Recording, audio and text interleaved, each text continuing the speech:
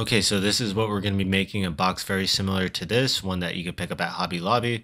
We're just going to change the dimensions a bit. I believe our length is going to be 15, our width is going to be 12, and our height is going to be 12. So that's just how we're going to do it. So we're going to hop in Fusion 360 here. Let's go ahead and start our first sketch. So we could either sketch on the front plane or the top plane. I think we're just going to sketch on the front plane for now. And then we're going to click create sketch. And then the front plane is our ZX plane, or we could just click right here. Okay, and for right now, we're just going to keep it simple. So we're going to do a 2-point rectangle, or instead we're going to switch it up. Let's just do a center rectangle for now. So we're going to do a center rectangle there, and we're going to sketch at the origin, and then we're going to pull that out, and we're going to go ahead and click our sketch dimension. I'm used to SolidWorks right now, sketch dimension. We're going to click that first line, and we said that our height was going to be 12. So now we're at 12 inches, and here it's going to be 15 inches. So we're just going to click there and type in 15. So this is the front of our box. Right here, we'll have the sides right here and right here. And then we'll have the bottom ultimately right there. So this is what we need just to sketch our box. And we're going to click finish sketch. Okay. And if I rotate that, you can see right there. And again, we're going to assume our box is 1/2 inch thick. So we're just going to click right there for our extrude function. And we're just going to do 0.5. And there you go. So as you can see right there, we have our first panel. And what we can do is we can mirror that panel or offset it or do a number of things. So let's go ahead and just do another panel, but create a plane that is 12 inches away from this face. So we're going to go to construct offset plane. We're going to offset a plane off of this face. We're going to go this direction, and we're just going to do -12. Okay, so this will ensure that from here to here, from this face to that face, it's going to be 12 inches for our box. So we're going to flip it around, and then now we're going to sketch on this plane. So we're going to click on it. We're going to click create sketch, and it automatically puts us in a normal view. And then we're not even going to dimension here. We're just going to use constraints because we already have this existing geometry. So there's no reason for us to create new dimensions if we know that's going to be the same. So we're just going to click on coincident here, or sorry, I have to get used to there and there. And as you can see, it snaps to it. So now we can still move it in this direction for the bottom point. And all we need to do is snap this point to that point right there. So we're going to click coincident on this point right here. Let me zoom in to coincident on that point right there. Okay, so now that we did that, you could see that we have our entire box right there. Let me see if I could hide. Yes. So we're hiding the original body that we just created right there. And you could see we're using that geometry from the original body to create our second panel. So now that that's done and that's fully defined, we can go ahead and finish that sketch. Okay. And we know from, if we go ahead and click inspect, we know we did a 12-inch offset. So from this face to this face is exactly 12 inches. So when we do our next extrude, we're not going to extrude to the right. We're going to extrude towards the left. So when we click extrude here, it's already in the right dimension or right direction, and we're going to hit 0.5. Okay, so now when we inspect again and we click measure, we have right here and right here exactly 12 inches apart. So now we have the front and back for our box. And same thing, if we click right here on the bottom, you could see that's 15 inches. So now we're going to take advantage of existing geometry again, and we're going to sketch on either this face or this face. Let me look at it from that angle. We're going to sketch on this face or this face, and we're going to do our extrude in, and then we're going to do it across the other side as well. And since we use the origin, we can just do a simple mirror. So we should only have one more sketch to create the 4 sides of our box, and then we'll create one more sketch off the bottom. So let's go ahead and create sketch again and select this face. Okay, so now we're in sketch mode and we're going to do a 2-point rectangle again. So we're going to click here and we're just going to draw our rectangle in space. And then again, we're going to do another coincident. So we're going to click on coincident here. We're going to click on this point, and on our sketch, we're going to click on this point. So it snaps to it just like that. Okay. So here again, we're taking advantage of our, wrong point. We're going to click this point and that point. That's what we want. So it's this point here and that point there. Perfect. And then we're going to do it for this point here to snap to that point there. So we'll click for here and there. And now when we rotate it, you could see that we're going to be pushing this way. So we would be putting our screws in from the front to back. And I know that's not the way a lot of people would do it, but it's the way we're doing it. We'll make another video where we do it the other way and you'll just be able to see the difference. But for now, that's the way we're going to roll. And here for extrude, so we have our sketch, it's fully defined. So now we're going to extrude that. So we're going to click on extrude again, and we're going to click there. And instead of going this way, if we went this way, it would obviously not be 15 inches. So we have to tell it that we want it to go the other way. So we're going to push this way. And for our distance, we're going to do negative 0.5. Okay, so if I look here, I notice that it did a join operation. So let's go ahead and change that. If we go to edit feature, and then here instead of join, we click on new body so that it keeps it separated. Because if you look here, now that it's joined, it's all one piece and we don't want that. We want to keep our pieces separate so we have a better definition on how to cut it. So we're going to click edit feature. We're going to go to new body. We're going to click OK. So now it keeps the split lines there that we wanted, and it keeps it as 3 separate bodies. Body 1, body 2, and body 3. And so here, right now we're going to, as I said, we're only going to do this left side, and then we're just going to mirror. So if we look at our mirror plane, we're going to be looking at that YZ plane. And we're going to take this body and mirror it across this plane.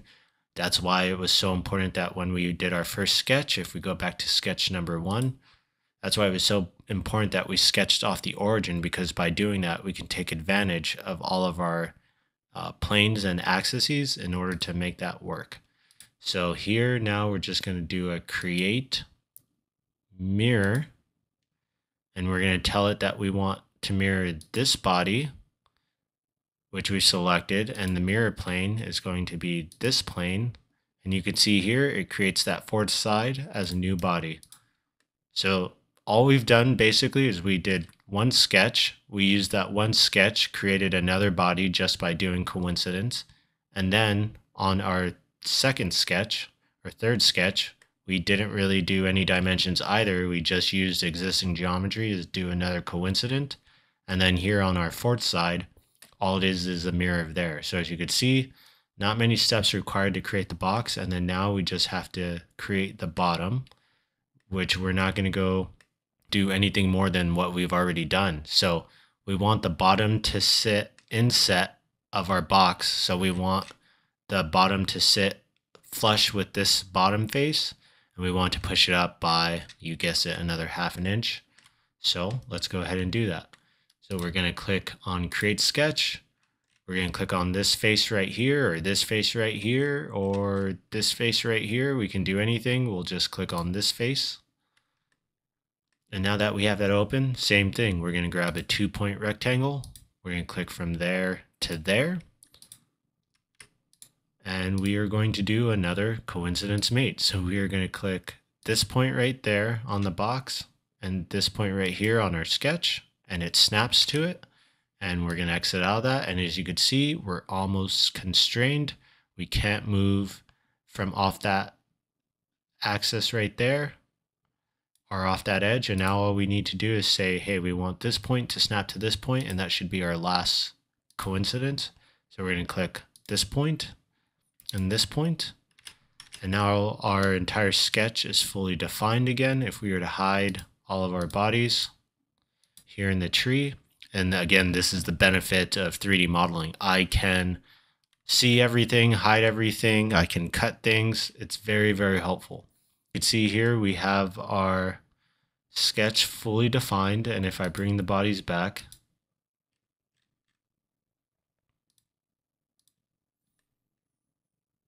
right, it's just showing us that. So now that our sketch is fully defined, we could finish the sketch. We could look at it from the top view right there, and we can do our last extrude. So we click on extrude, we click on our sketch profile, which is being created. As you can see, it's dropping to the bottom. So we just got to flip that and say, you know what, we want you to go the other way. And instead of that way, we're going to just push that up, and we're going to do it by 0.5. Same thing, you could see there it did a join, which we did not want. So if we go back to edit feature, and here on our operation, we click new body and click OK.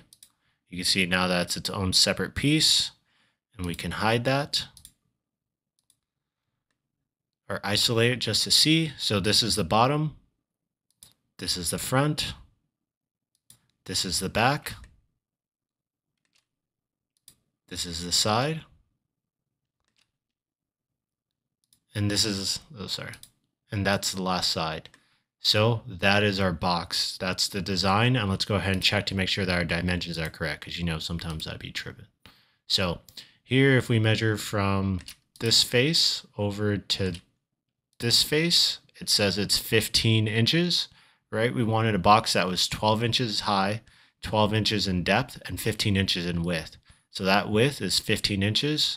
Hopefully our height is 12. So our length for the top, for the height is 12, and then we wanted our depth to be 12. So if we measure from this face over to this face, it's also 12. So we got it. A 12 depth, 12 height, 15 width box. And that is how you make in 3D model a box. And if we wanted to change any one thing, we can do that. So by going back to our original sketch, because we built everything on top of our, basically our first sketch, that's parametric modeling. So let's go ahead and change the appearance really quickly. If I click A. Okay, so now that I've typed the letter A, our appearance has shown up over here, and we want to make this wood to show the option. So we have cherry, we have bamboo, we have oak. We can go with oak for this one, and here we can drop that in for each body. We can do one click. So you could see there that each time we drop it on a body,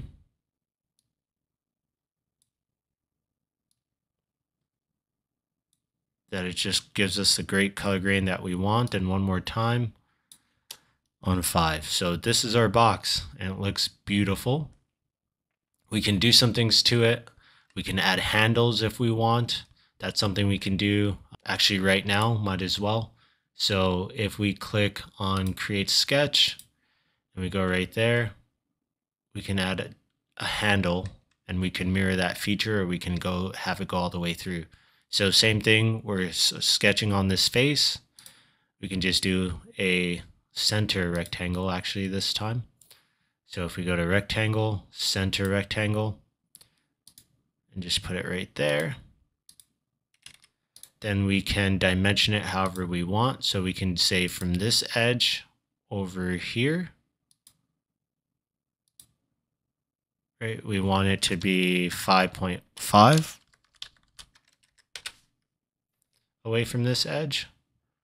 And then we can also check to see what the distance is to the other edge. So from here to here, that's also 5.5. So we got it right in the middle. And it's asking us if we want to create the driven. Yes. So the parentheses means that if you wanted to change this feature, you can't do it from here. It has to be from here. So if you want to make that 6.5 instead, this would update automatically since this is being driven by that. But let's go ahead and take it back.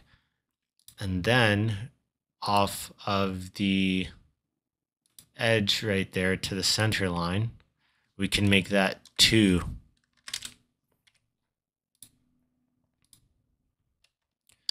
So now that we have our sketch right here, we can go ahead and extrude that through both bodies.